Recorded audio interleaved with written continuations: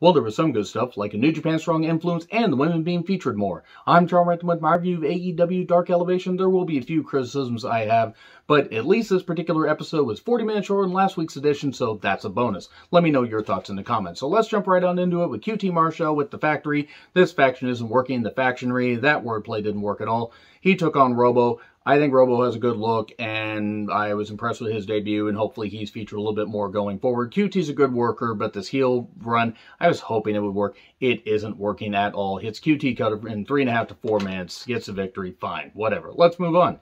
Abaddon versus Layla Gray. I love Abaddon's look, been impressed since her debut. She's improved quite a bit as far as her look, her work, her presence, and she's really dedicated to this gimmick. Layla Gray, I want to see more of her. I want to see more of what she can do. And Abaddon ate her alive and hit the Cemetery Drive 1, 2, 3. Hopefully, once this Rampage show debuts in August, they can feature the women a little bit more. They don't have the talent depth to, feature a ton of women segments every single week because there are a lot of women they're trying to bring up. But they have enough to feature them a little bit more on Dynamite, except, the occasional big match. Like Thunder Rosa and Britt Baker was a great goddamn match. And they've had good matches on occasion. Red Velvet's a really good worker, and Kylan King has improved quite a bit. I just think there's a bit more that they could do. And Abaddon's somebody else that they could use really well. And Layla Gray, she can improve in the coming months and, a couple years. So anyway, speaking of the women, Thunder Rosa versus Ashley DM Boise or Brose or Boise or whatever. Ashley D, which sounds like, Emma Stone's character. That was easy A. Moving on. Love me some Thunder Rosa. Got to meet her at an indie show. Fantastic. Great influence for young women. And honestly, she proves that you can just, keep working hard, and improve. And if you're dedicated enough, you're going to go far. She has gotten so goddamn good since the Cobra Moon run and Lucha Underground. And she was good there. Saw the talent, but she has improved so much. Working in the NWA, working all over the goddamn world. All over the world! And her time in AEW has been really beneficial to her and also to showcase that the women can be featured in, on equal footing with the men. And given Ashley's inexperience, I think she did fine here. Working with women like Thunder Rosa will definitely help. I did like the Billy Goat's buckle curse, slamming her head right in there. And then she got the choke for the win. It's Peruvian something or other. I actually can't remember the name of it. I apologize. I don't want to screw it up. It would sound like a word salad. But I love Thunder Rosa, and I'm glad that, she's getting featured here. Hopefully, she can work in the NWA and AEW, and they don't go with the stipulation of Thunder Rosa having to work just the NWA, because at this point, I think she's going to move on to greener pastures, even though she's done really good shit for the NWA. Because she runs Mission Pro, or helps run Mission Pro Wrestling and stuff like that. She's doing really good stuff for women's wrestling. Moving on. I did like how we got a video package on the Guns. Really good stuff here. Billy didn't think he'd be wrestling this long, but he gets wrestled with his kids. He basically said, I want you kids to get into college and graduate college. The kids talk about growing up with a wrestler as a father. He was a great parent and a great influence. And once they graduated college, of course, Austin wanted to wrestle, wanted to follow in Dad's footsteps. He has a lacrosse and football background. And then Colton was building $1 million homes for Laker players. I wonder if one of the Laker players was unstoppable, if you'll see what I did there. And, Billy's proud of what his kids have done. And apparently Austin also does music, I think. They didn't really play any of it, so I don't have a goddamn clue what he does. But this is good stuff. More video packages like this. Less matches that go twice as long as they need to, even on Dark Elevation. Even to get ring time, I get it. But you don't need to have some matches go twice as long. Do video packages. Give us a reason to care about these particular towns. Why should we care about Abaddon? Why should we care about Layla Gray? Why should, Thunder Rosa, more established. But give us a reason to care about some of these characters. Robo, give us a reason to care about these talents that you're featuring. And, okay, cool. I want to see more of them. Anyway, Lee Johnson versus Daniel Garcia. Well, at least Daniel got to face an actual wrestler this time around. Lee Johnson, this is fine. I didn't really care. This is a point where my interest in the show kind of dipped. Though Lee Johnson and Daniel Garcia kept my interest enough that the work was good, but it was obvious that things were going to start to come down into the lull of the show. And he hit the brain dog. I don't know why they call it that. He gets victory 1, 2, 3. Sky and the other page are cutting a promo. Because he's the Mr. Ego Man, Lego my ego. They cut a promo about Darby and Sting and stuff like that. And I don't know why they're a team. I don't care. And I like Scorpio. Ethan's a good athlete. they don't work well together as a team for me. Nyla Rose versus Robin Renegade. Get rid of Vicky. Just get rid of her. It was a mauling beast bomb 1, 2, 3. Nyla does not need Vicky.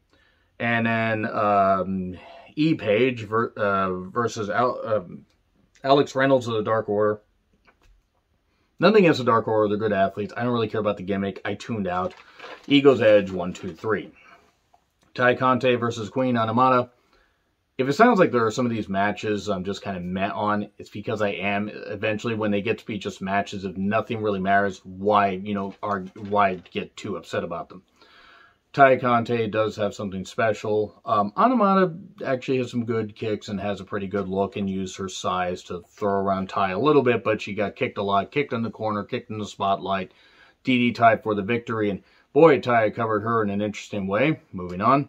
Penta with Alex, always screw up the last name, versus Mike Seidel with Matt. And man, this Alex guy is great. I want to punch him, but he's goddamn awesome. Penta's a great heel. Mike is fine in the ring.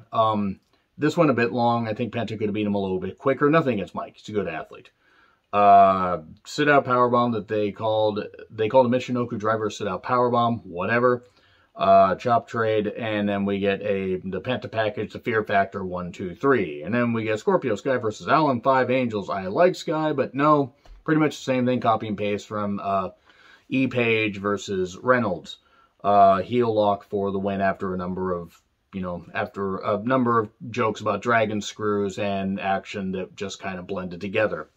Matt Hardy promo. He's making money and he loves his group, but his original goal was to basically establish his name and make his name live forever and do some stuff, and Matt should not be in the ring anymore. He took on Fuego del Sol, and oh look, Matt shouldn't be in the ring anymore, and he got the leech and got the victory. Sorry, just Matt can't go anymore. And then we get Ren Narita versus Royce Isaacs. And Royce is actually pretty good. Actually, now that I think about it, I think it was 12 matches, but still, some of the matches felt like they were 2 and 1. Ren Narita versus Royce Isaacs. Royce Isaacs, saw him at a few indie shows. Great guy. He's did well in the NWA. He's done good stuff here. He did good stuff on, he's done good stuff in New Japan Strong. Ren Narita, for being only a few years into his career and being on Excursion, working in New Japan Strong, he's done some good shit. And the bridges he does and the shit he does. Royce did some great stuff here. He had a nice jackhammer for 2, did a good strike battle, good back and forth, really good power stuff. But that high gable grip, just that bridge, 1, 2, 3, Ren Narita getting the victory, good stuff, well worked.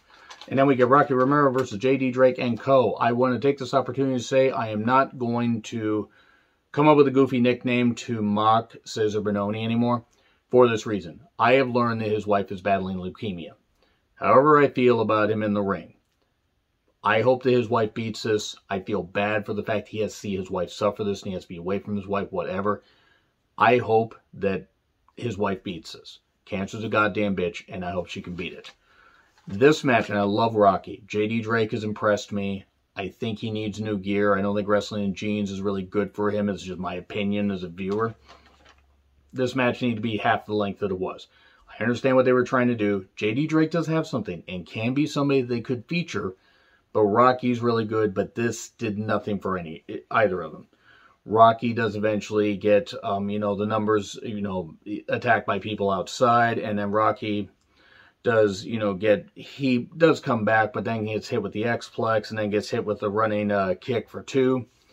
And then missed moonsault, and then he gets Mahi Straw Cradle 1, 2, 3, and then we get a beatdown, and the best alien friends show up with Trent, and Rocky and Trent back in New Japan, I believe in 2015, were Rapogni Vice, and suddenly the Rapogni Vice theme plays, almost like they had this planned out, but wrestling never planned stuff out.